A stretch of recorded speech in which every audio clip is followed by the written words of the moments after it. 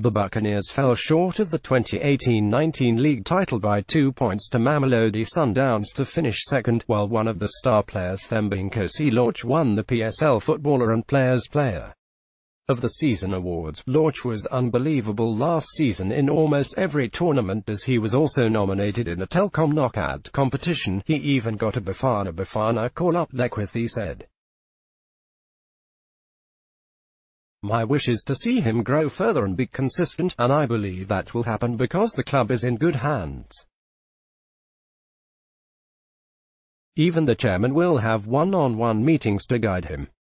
I hope he will listen to every positive advice from the chairman, coaches and senior players. He can only grow further if he stays dedicated and respectful to the game, the former Pirates captain says. The hard work of the team is finally paying off, and they must use the past season as motivation and belief that the happy days at Parktown are soon coming back.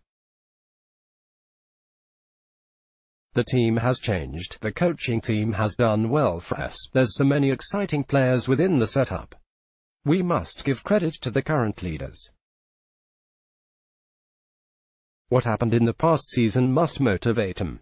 It happened to us under coach Ruud Krol, and we bounced back with a double treble. Pirates have a history of bouncing back. Again, I would like to give credit to the whole team. Share Let's blog adds. Why?